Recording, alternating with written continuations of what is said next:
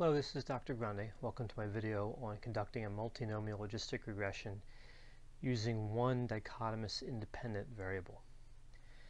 So in multinomial logistic regression, we predict group membership.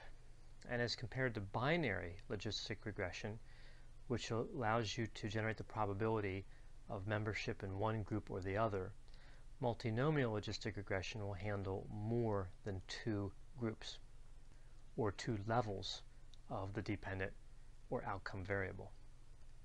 So I have some fictitious data loaded into the data view here in SPSS, and I have 100 participants, and there's a writing evaluation independent variable of two levels, satisfactory or unsatisfactory.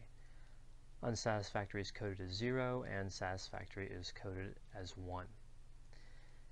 And let's say this is for a particular type of training program, and we want to look at the outcome, and there's three possible outcomes that we have recorded, which is that the participant graduated, there was a graduation but it was delayed, or there was no graduation.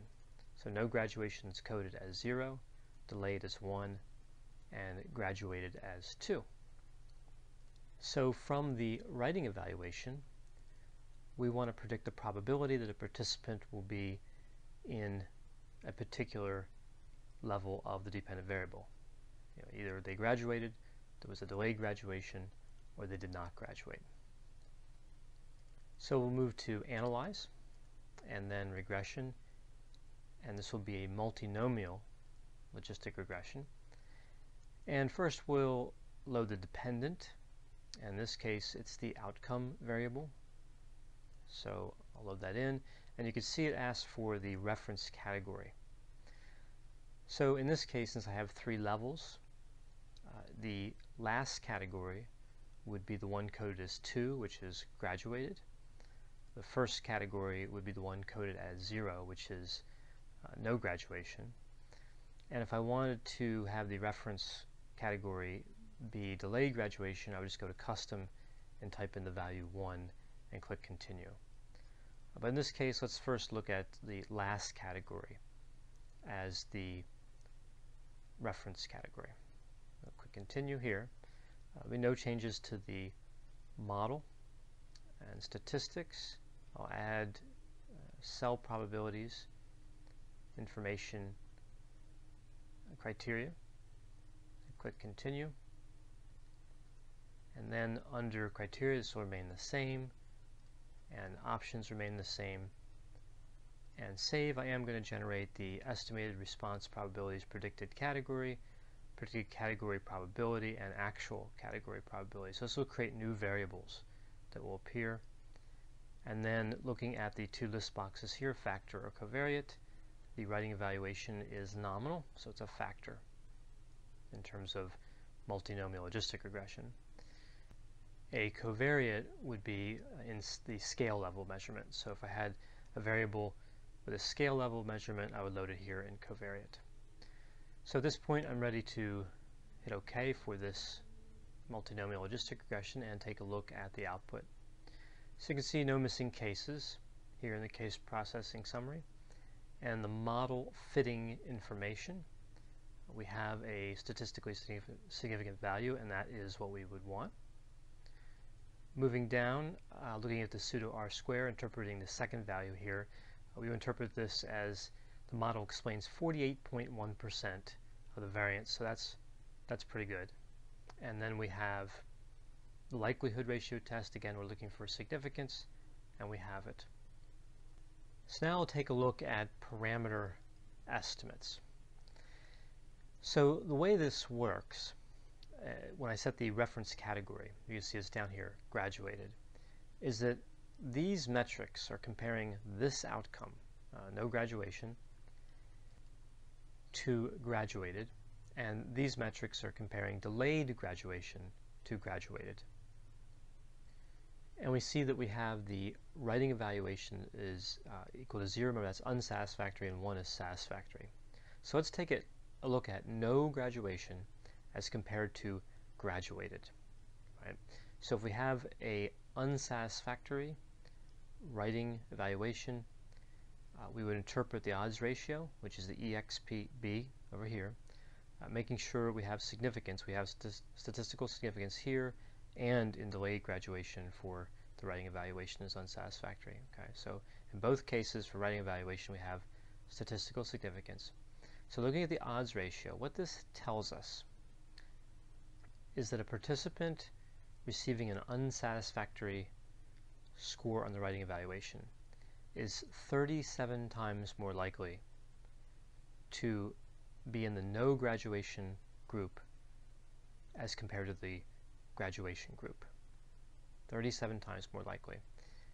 If this value were equal to 1, it would be the same likelihood between unsatisfactory and satisfactory. It would be the same likelihood of not graduating or graduating.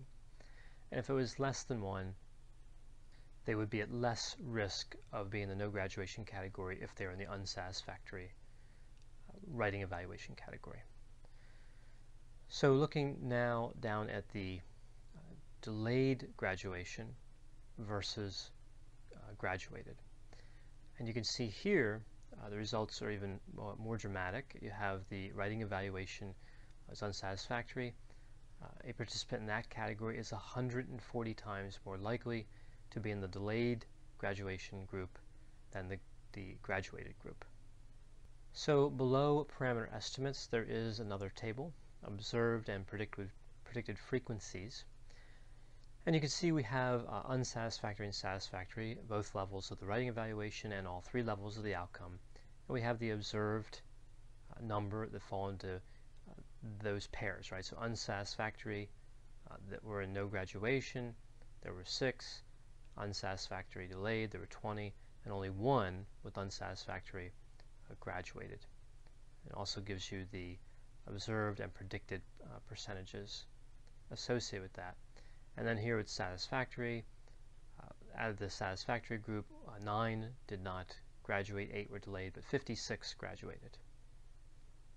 So let's move back to the data view. I saved variables as part of the procedure, and I want to explain what these are. So the first 3 are the estimated cell probabilities for each category, 0, 1, and 2. So this would be no graduation, delayed graduation, and graduated. So these are the probabilities generated by the multinomial logistic regression. So you can see in the first case, the writing evaluation was satisfactory, the outcome was graduated, and that was actually the predicted outcome. The model predicted that outcome, 77% chance that would happen, so that became the predicted outcome. And you can see these last 2 variables are the estimated classification probability for the predicted category and for the actual category. So if we take a look at the second case, you can see here the model generated the wrong answer, right? We had satisfactory, and then the outcome was delayed graduation. It again estimated there was a 77% chance that this participant would have graduated, but in fact they didn't, right? So the actual was 11%, the probability associated with the actual result. So it's a good idea to take a look at these saved variables to see instances where the model correctly predicted the actual result, and those instances where it did not. I also want to show you another angle on the reference category. Right? So if I go back into multinomial logistic and I change the reference category from the last category, which is graduated, to the first category, which was no graduation, I'm going to click continue. I'm also just going to remove the saved variables rather than reproduce those again. And click OK. And you can see this information is the same, but the way the parameter estimates are now generated, no graduation is the reference category. So delayed graduation is compared to no graduation, and graduated is compared to no graduation. So in this instance, we can see that the writing evaluation of unsatisfactory, we have statistical significance in the delayed graduation outcome, as well as in the graduated outcome. We have statistical significance there too. Anything below 0.05 would be statistically significant. And when interpreting this value here, the odds ratio, in this instance, we know that a participant with a unsatisfactory evaluation is 3.7 times more likely to be in the delayed graduation group or level than the no graduation level. And the way we would interpret this value here, you can see this is well below 0, is we would take 1 and subtract this value, and that gives us 97.3%. So what that tells us is a participant in the unsatisfactory writing evaluation level is 97.3% less likely to be in the graduated outcome than in the no graduation outcome. I hope you found this video on conducting a multinomial logistic regression with one dichotomous independent variable to be helpful. As always, if you have any questions or concerns, feel free to contact me. I'll be happy to assist you.